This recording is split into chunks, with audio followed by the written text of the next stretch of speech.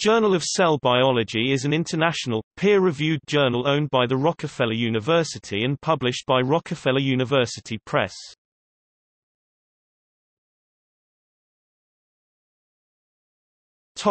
History. In the early 1950s, a small group of biologists began to explore intracellular anatomy using the emerging technology of electron microscopy.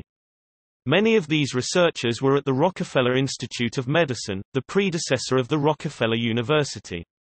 As their work progressed to publication, they were disappointed with the limited quality of halftone imagery production in the printed journals of the time, and frustrated by the narrow editorial policies of existing journals regarding their image-based results. In 1954, the director of the Rockefeller Institute, Detlev Bronk, convened a luncheon to discuss the creation of a new journal as a venue for publication of this type of work. The first issue of the Journal of Biophysical and Biochemical Cytology was published less than a year later on January 25, 1955. A subscription cost $15 per year. The list of editors comprised Richard S. Baer, H. Stanley Bennett, Albert L. Leininger, George E. Palade, Keith R. Porter, Francis O. Schmidt, Franz Schrader, and Arnold M. Seligman. The instructions to authors described the scope of the journal. The Journal of Biophysical and Biochemical Cytology is designed to provide a common medium for the publication of morphological, biophysical, and biochemical investigations on cells, their components, and their products. It will give special attention to reports on cellular organization at the colloidal and molecular levels and to studies integrating cytological information derived from various technical approaches. Recognizing that they needed a catchier title, the editors changed the name to the Journal of Cell Biology, JCB, in 1962. Many seminal discoveries have been published in the journal, including the first descriptions of numerous cellular functions and structures, such as the secretory pathway, mitochondrial and chloroplast DNA, microtubules, intermediate filaments, tight junctions including occludins and claudins, adherens junctions, and cadherens.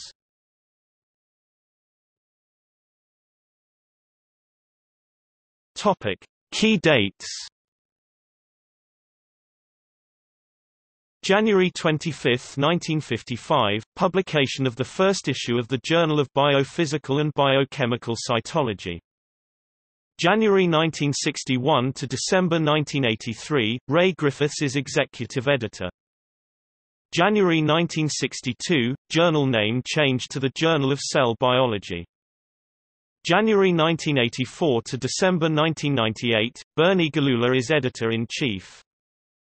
January 13, 1997, first issue of JCB is published online. April 1997 to April 2007, Mike Rossner is managing editor.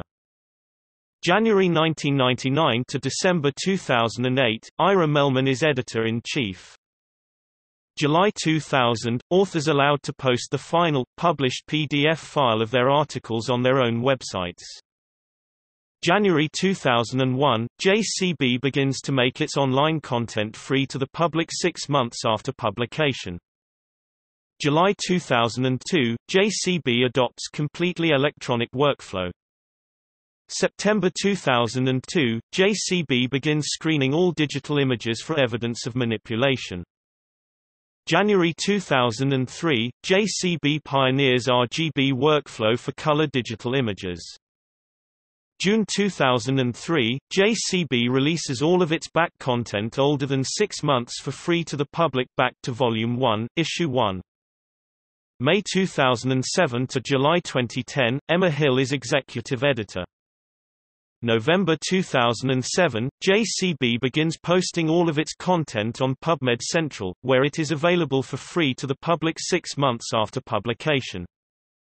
May 1, 2008, new copyright policy allows authors to retain copyright to their own works and third parties to reuse JCB content under a Creative Commons license. December 2008, JCB launches DataViewer. January 2009 to September 2014, Tom Mistelli is editor-in-chief. September 2010 to December 2014, Elizabeth H. Williams is executive editor. October 2014 to May 2015, Alan Hall is editor-in-chief. April 2015 present, Rebecca Alvania is executive editor. August 2015 present, Jody Nunari is editor-in-chief.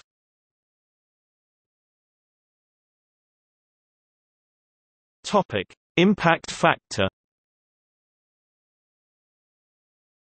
According to the journal Citation Reports, it received a 2013 impact factor of 9.786, ranking it 21st out of 185 journals in the category Cell Biology.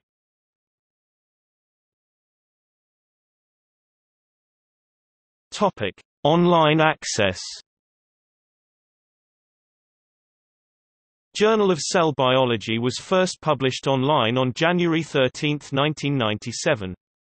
All content was free to the public during that first year of online publication. In January 1998, all primary research content was placed under access controls, but all news and review content remained free to the public immediately after publication. In January 2001, in response to calls from the research community to provide free access to the results of publicly funded research, JCB was one of the first journals to release its primary research content to the public 6 months after publication. In June 2003, all of the back content of JCB starting from Volume 1, Issue 1, was posted on the JCB website. The back content is provided for free. In November 2007, in anticipation of the National Institutes of Health mandate on public access to the results of NIH-funded research, JCB began depositing all of its content in PubMed Central, where the final, published version is released to the public 6 months after publication. All of the content of JCB has always been free online in 143 developing nations.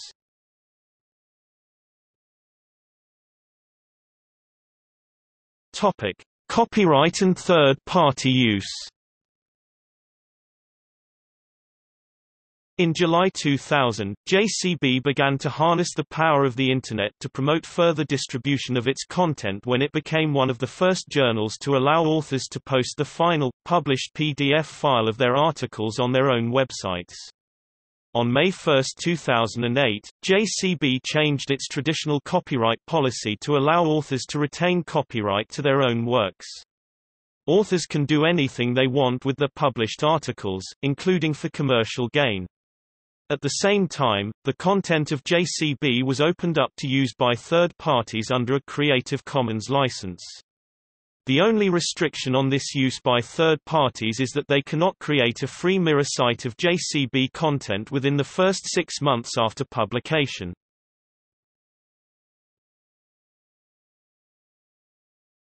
Topic: Data integrity.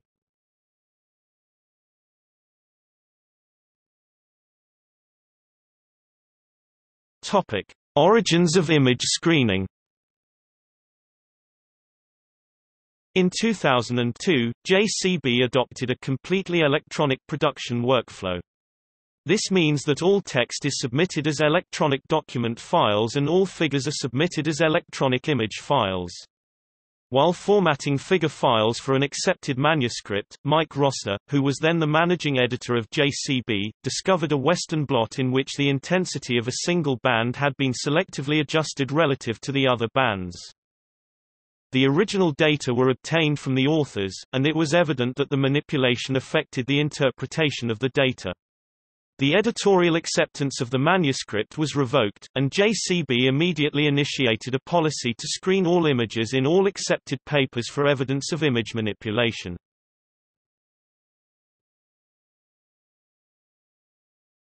Topic: Guidelines for handling digital images. In consultation with practicing scientists on the editorial board, JCB developed guidelines for handling digital images, which were first published in June 2003. The current version is available here. A more in-depth discussion of these guidelines and the ethics of image manipulation was published in a feature article in the NIH Catalyst in May 2004, entitled, "What's in a Picture? The Temptation of Image Manipulation. The article was reprinted in JCB in July 2004.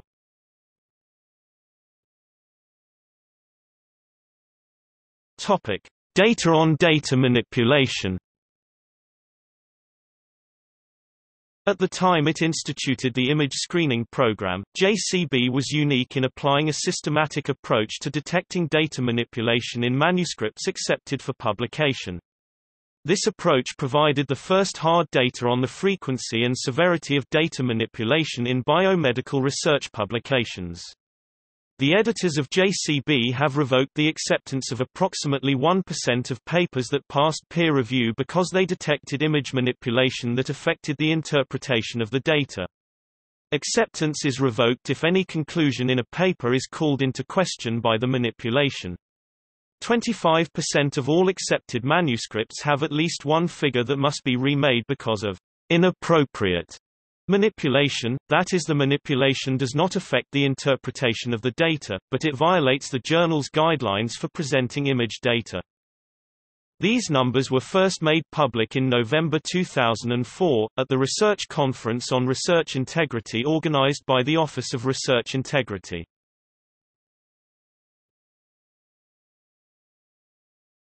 Topic: Publicity about image manipulation and image screening. The JCB image screening program was publicized in an article in Nature in April 2005, entitled, CSI Cell Biology.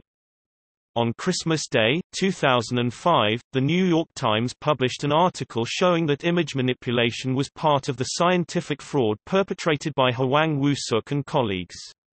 When it became apparent that the JCB screening program would have detected the image manipulation before publication, The New York Times highlighted JCB's process on the cover page of its Science Times section on January 24, 2006. This raised awareness among the public and among other biomedical journals of the potential value of image screening by journal editors including Harvard Focus magazine, February 10, 2006, National Public Radio, March 13, 2006. Science, December 22, 2006. The New York Times, October 2, 2007, and The Chronicle of Higher Education, June 6, 2008. Many journals have adopted JCB's guidelines on image manipulation in their instructions to authors, but only a few are enforcing them with full screening of all images for evidence of manipulation.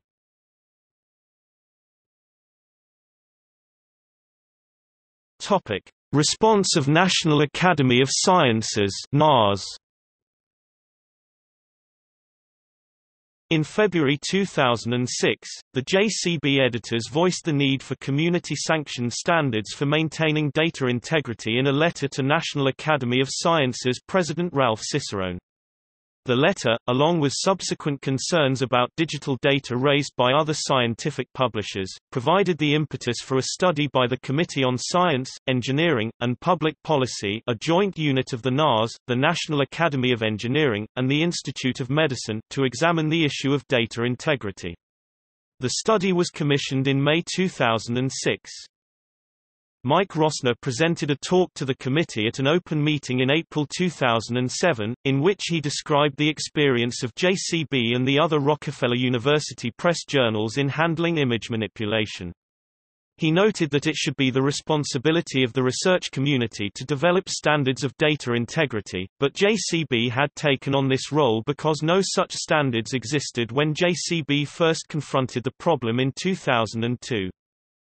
The committee released its report, entitled, Ensuring the Integrity, Accessibility, and Stewardship of Research Data in the Digital Age, in July 2009.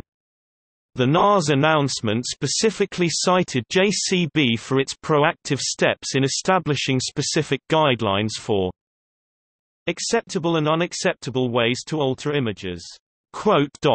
The report approached the problem of data integrity from the perspective of both truth and accuracy in data acquisition and reporting, and from the perspective of accessibility of data over time. It provided no specific standards for maintaining data integrity and no recommendations for enforcing those standards once established. The report reached the broad conclusion that researchers themselves are responsible for ensuring the integrity of their research data.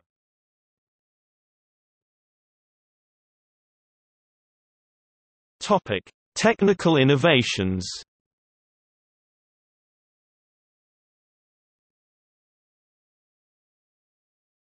Topic: The RGB standard. JCB was the first journal to adopt the RGB standard for reproduction of color images.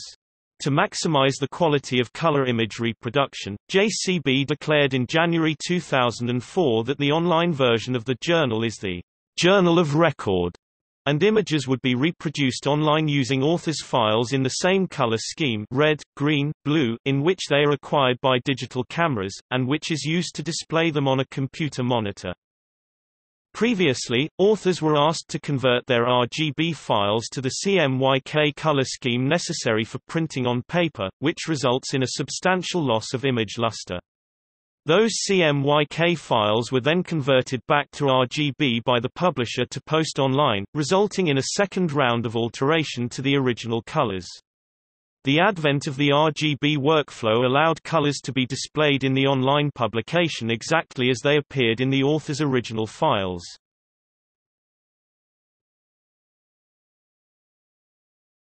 The JCB DataViewer. On December 1, 2008, the JCB launched the JCB DataViewer, the first browser-based application for viewing original, multi-dimensional image data. This application was built in conjunction with Glencoe software using a data management engine based on the OMERO software developed by the Open Microscopy environment. Glencoe software also developed a roll-up application for uploading original image files to the DataViewer. The DataViewer supports numerous proprietary files types from various microscopes and gel documentation systems. This revolutionary application allows JCB authors to present multidimensional image data as they were acquired, giving them the opportunity to share data that were not possible to share previously. JCB readers get to see original data supporting a published paper, and they can interact with those data by scrolling through a Z-stack or a stack of time-lapse images. Users can select individual channels to view or view all channels separately on the same screen. They can also produce line plots of pixel intensities along any horizontal or vertical axis. An update to the software in August 2012 allows the user to smoothly transition from 1 mm to 1 micrometer magnification of images assembled from optical and electron microscopes. As an example, they provide a complete image of a zebrafish embryo.